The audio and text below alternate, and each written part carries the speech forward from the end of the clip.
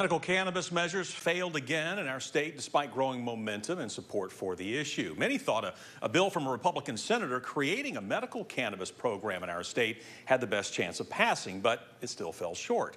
State Capitol reporter Chris O'Brien sat down with lawmakers on both sides of the issue to learn more about the future of cannabis in Tennessee.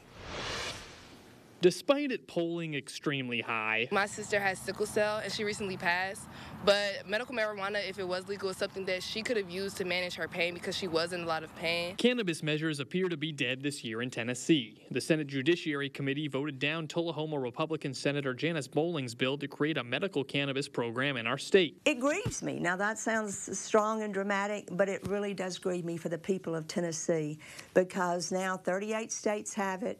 Tennessee does not. The committee has been a buzzsaw to cannabis legislation over the past few years. In fact, last year, roughly the same bill failed in the same spot 6-2. This year, 6-3, with 5 of those 6 being the exact same as the year before.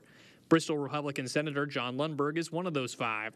He says until it comes off the Schedule I classification and has more regulation, he's not for it. And I would be encouraged if we had the FDA or the American Medical Association says this is how much is needed to alleviate this for whatever. Many people consider Tennessee to be one of the most conservative states in the union, along with Alabama and Mississippi.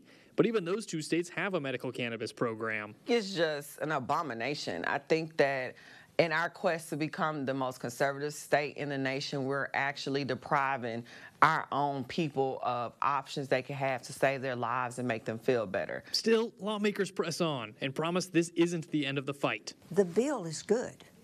The bill really demonstrates seed to sale, everything that has to be done. In Nashville, Chris O'Brien.